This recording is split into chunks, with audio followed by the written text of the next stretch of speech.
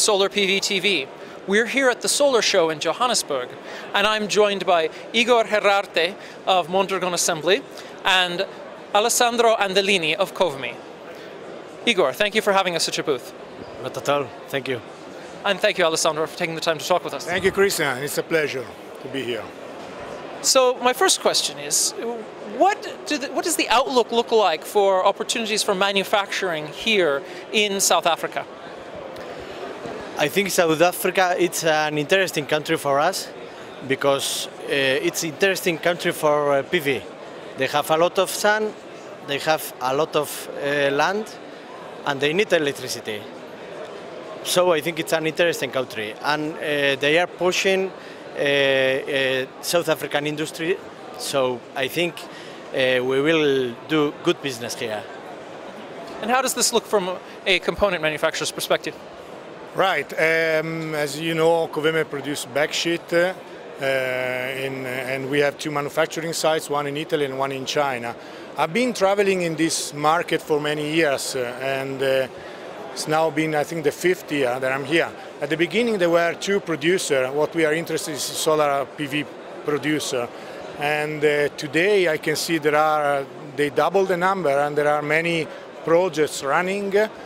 Many companies are still planning to set up their factory here. You know, the REIPPPP program has started and now has reached 4th round. We don't know whether the 5th round will be held or not, but the opportunities are here. There is a huge market to be exploited, not only for utility scales, but also in residential and commercial. And I think this will play a big role as soon as the net metering will be in place also. That could be a good opportunity to factories to come here, and that's why we are looking forward to see this. And Igor, what are your thoughts on the potential closure of the REIPP? Obviously, there's been a tremendous amount of solar deployed under this program to date, but we haven't gotten the results of the 4th round. The 5th round isn't necessarily coming. How does this affect the outlook for manufacturing from your perspective? I think it's a problem, but it's a little problem, because I think here the government is sure that they will go for solar energy and for all renewable energy.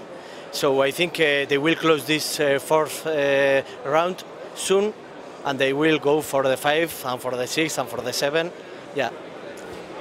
Okay. So we've been talking about South Africa, but what about other opportunities? Are you seeing other opportunities for manufacturing coming in the rest of Sub-Saharan Africa? Alessandro? Yes, I think this is a gateway location to export the PV modules all around the world. As you know, if you produce outside of China, you're not subject to the anti-dumping in the US, and so this could be an opportunity.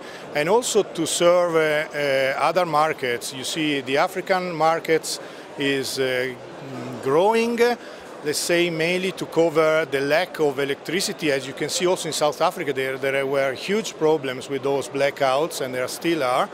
And Eskom is having a great tough time now to reduce these blackouts, and so this could be an opportunity, having a factory here for the local market and also for other markets, also in the Middle East.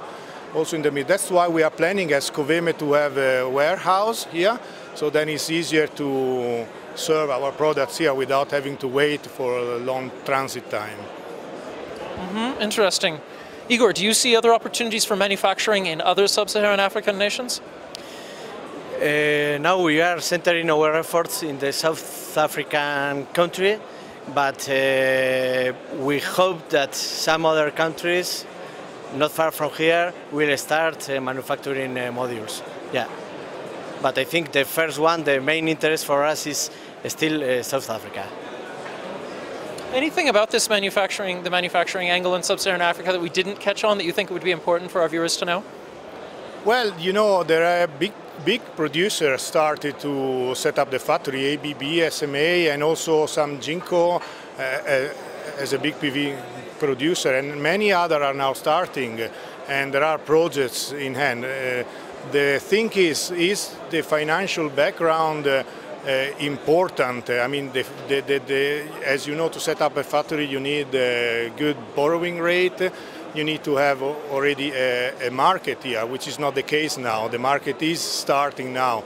So I think it's a question mark, but overall I believe there will be a manufacturing country here.